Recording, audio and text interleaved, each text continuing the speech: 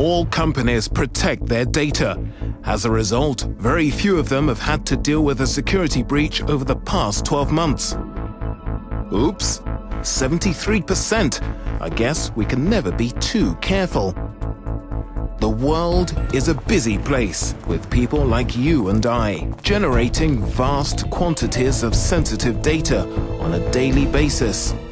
Sending, receiving, transferring, sharing across the four corners of the globe. But who is protecting all of that sensitive data? Who can help eliminate the risks of security breaches?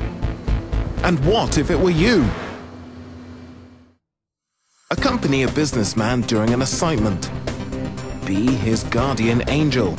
Help protect his data and become foolproof on cybersecurity.